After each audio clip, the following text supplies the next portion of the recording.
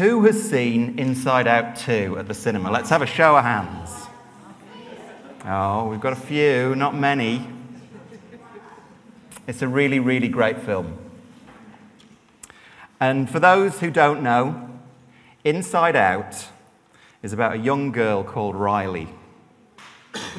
And we follow the adventures of her 5 core emotions in her head. And each of the emotions is given their own individual character. So we have joy, we have sadness, we have disgust, fear, and we have anger. And in the sequel that just came out this summer, Riley's entering her teenage years. And so we have new emotions being introduced. This time, we have the addition of embarrassment, envy, ennui, which is a rather fancy word for boredom. It's very important when you're a teenager. And anxiety. And without giving away any spoilers, because it's very clear a lot of you have yet to see the sequel, anxiety tries to suppress all the other emotions and effectively try and take control. Now, our first reading today was from Psalm 23, which is an ancient Hebrew poem. And it's probably one of the most famous things in the Bible. It's often read at funerals, but we encounter it a lot, actually, in popular culture. You hear it in James Cameron's Titanic film. It's in Steven Spielberg's Saving Private Ryan. You hear it in rap music. Coolio and Kanye West have echoed Psalm 23. It's clearly a psalm that means a lot to many different people. But what links a film like Inside Out with Psalm 23? I think, like Riley, the person praying Psalm 23 is feeling anxious. They say they're walking through the darkest valley. They say they're surrounded by enemies. And I don't think this is necessarily enemies in the sense of like military foes. I think it just means those things that challenge us, those things that might cause us to fail, those things that makes us anxious. I wonder what makes you anxious. Let's spend a minute or two maybe talking to the person sat next to you, thinking about and talking about what makes you anxious or nervous. Let's just do that for a second. Okay. Has anyone got anything they'd like to share about what makes them anxious or nervous? Has anyone got anything they'd like to share about what makes them anxious or nervous? Go on. I get anxious about my mother getting anxious about me. Yeah, anxious spreads, yeah. That's a good one. I get anxious before I do a dance competition. Oh yeah, dancing competitions. Oh. To be fair, I said it's more the question for me is what I don't get anxious about.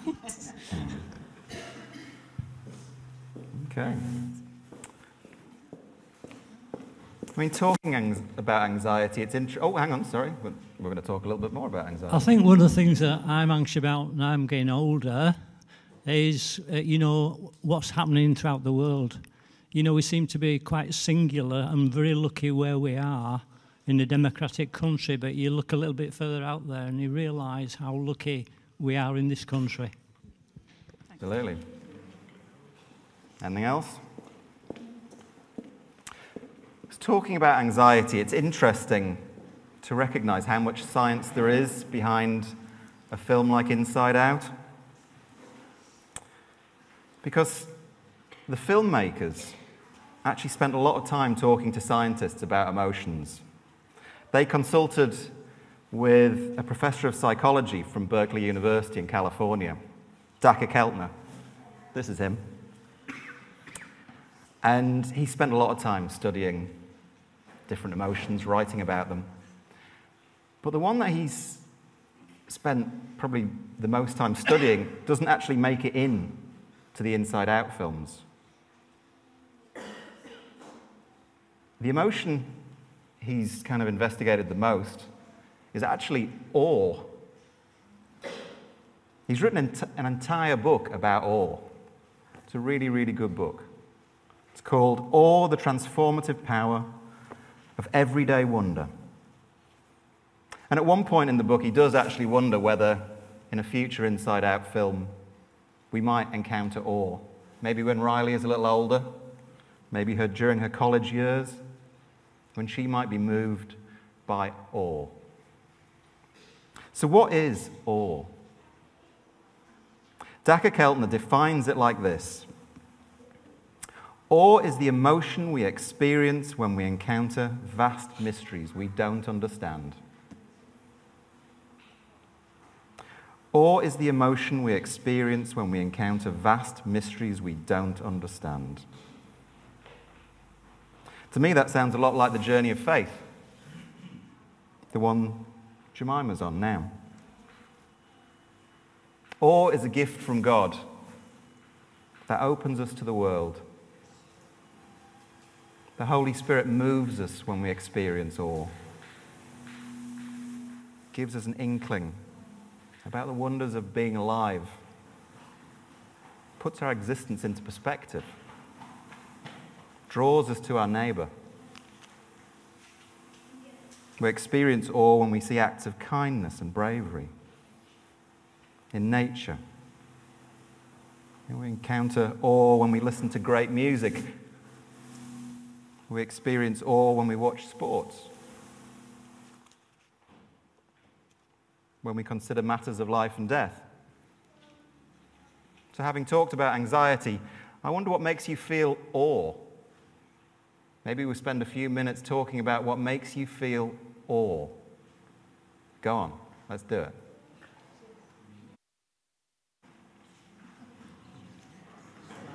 Okay. Yeah.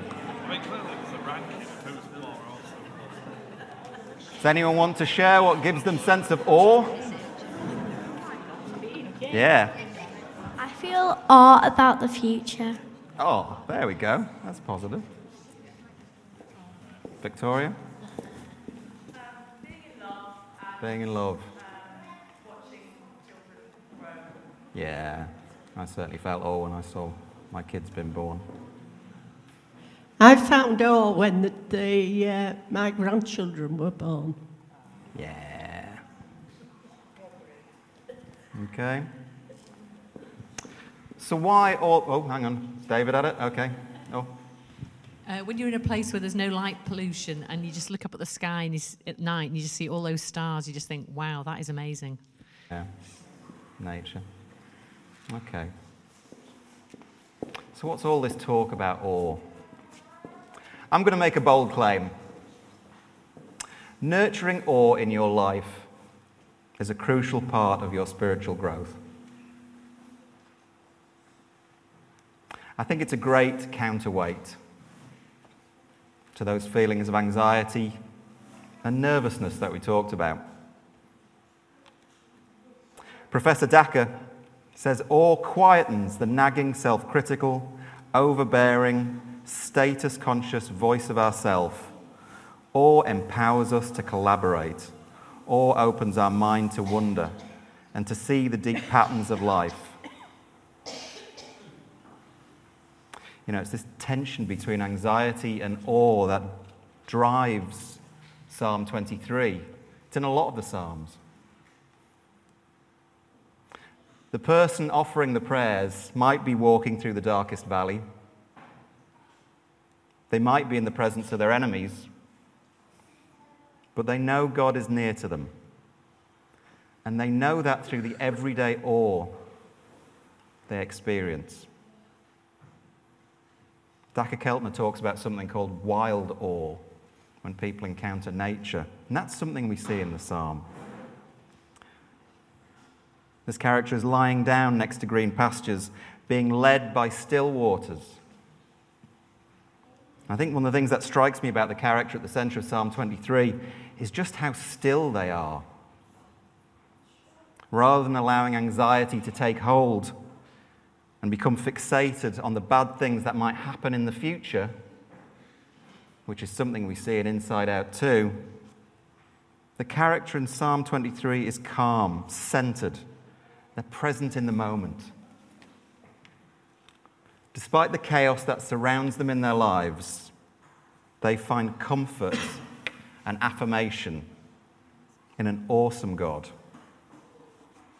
They say, "You anoint my head with oil. My cup overflows. Surely goodness and mercy shall follow me all the days of my life." All comes about when we encounter vast mysteries we don't understand. All helps us put things in perspective, and it helps us recognize that we're part of something bigger.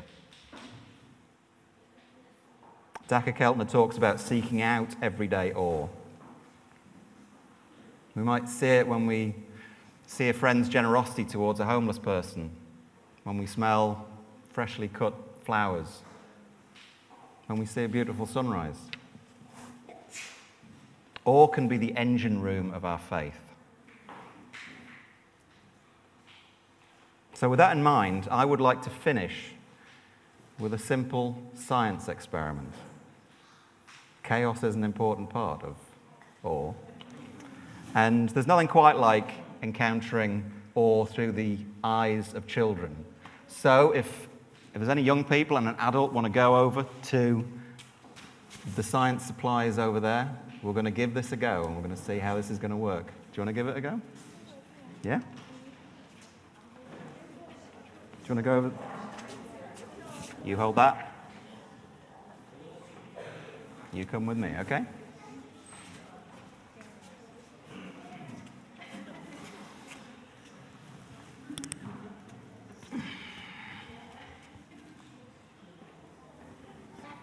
Hello. Hello. You be calm, okay? You hold that, okay? Evie, hold that. You hold that. Hold it, bro. Can I pour it? Yeah. Please water. Has everyone got a bottle of oil? Now, in the psalm, they talk about being anointed with oil. I don't think they were talking about vegetable oil, but still, you know, awe can do interesting things to the mind. Evie, just leave that. Yeah, you do. Okay. You guys can catch up. Take the beaker of coloured liquid. Pour it in. So you hold this on. No, you hold that. We're going to pour that in. There we go. Here's the thingy tablets. Yeah, Evie's got them. Evie's got them. Yeah, there we go. Can I put the tablets in? Yeah, absolutely. Yes. Just a second, just a second. And then put this. What? Yeah, just a second.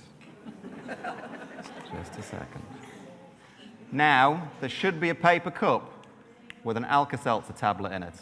Now, children, do not take those. They're not for the kids. They're for grown-ups who've had a heavy night out.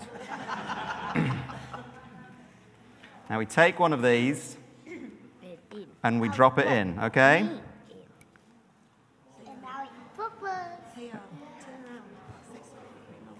Yeah, hold on. You can see it. You can see it, and it becomes like a lava lamp. There we go. Launches them up. Yeah, maybe we should put the lid back on. It looks like gummy bears. Yeah.